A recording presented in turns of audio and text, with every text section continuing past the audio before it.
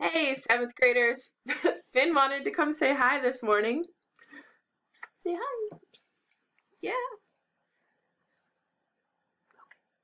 Okay. Thank you. All right. Today we're going to be talking about how characters respond to trouble. So as you're reading, how is your character responding to the conflict in the story? Planner reminders, you have another journal prompt today. You should continue reading and then Flipgrid conferences. So if you're on the schedule to conference with me, make sure you do that. If you're on the schedule for yesterday, I have already responded to you, or I am working on responding to you.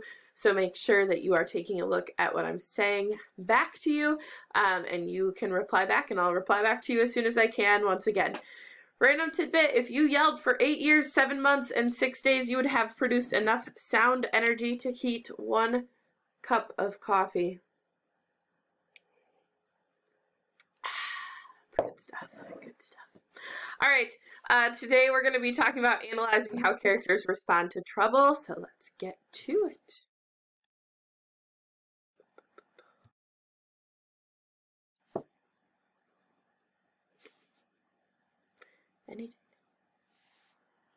All right. Learning target for today, authors create complex characters that respond in a variety of ways to situations and events. Your success criteria, you can describe the traits of the characters in your backstory, and you can explain how your character's personality affects their response to those situations. So, one thing that's important that you know is that characters, just like people, face different kinds of trouble. So you can learn a lot about characters and from characters from how they respond to that trouble. So, we're going to be looking at a few different little passages today. We're going to look at a section from Patrol, and as we look at this section, it's just one slide and the words will be on the slide as well. I want you to be thinking about how is your character responding to trouble, and then what is that showing? What does that tell us about the character? So here's your section from Patrol. Shots, a firefight. I dive to the ground. My heart beats faster. Bullets sing and whine over my head. I empty my clip into the trees, the bushes. In reply, the bark flies from a tree near my head. I think I see the enemy. I reload and shoot again. It is only a shadow, but I do not stop shooting. In war, shadows are enemies too. Okay, so there's a few things I want you to think about as we read through this. Okay, first, I feel like our character here is becoming a little unhinged. He's kind of losing it a little bit. He's like recklessly firing bullets into bushes pretty much for no reason. And we have evidence that supports this because it says in war, shadows are enemies too. Okay, that's our evidence to support that. The other day I was thinking, wow, our character seems really scared right now, right? We know he's a soldier fighting in the Vietnam War. He seems kind of terrified, and rightly so. Now I'm starting to think that he is less scared and more scarred. I think the effects of war are getting to him, and he mentally can't keep up, right? He's having some mental health problems right now. The war has kind of damaged him and who he is.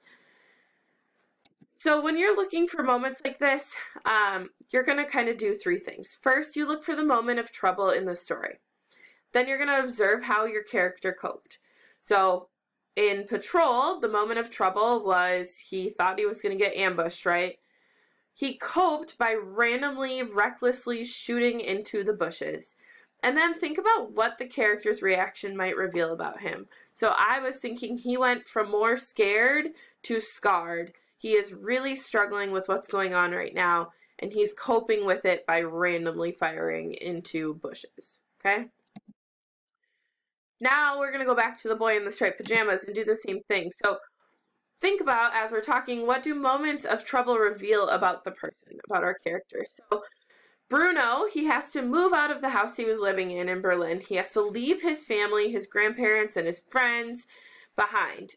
He gets upset to find that his maid isn't packing all of his things, and he doesn't understand why she's touching all of his things.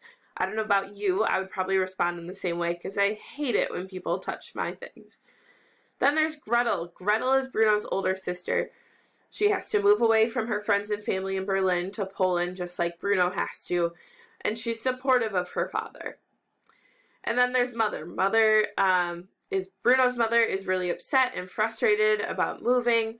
And on page 2, it says she sighed and threw her hands in the air in frustration.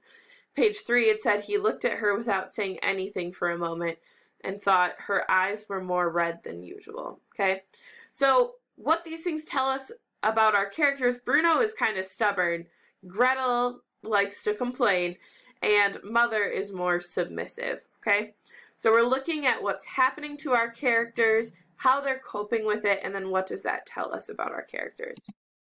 Today your task is to complete the 3rd entry for your historical fiction journal, thinking about how your characters respond to trouble.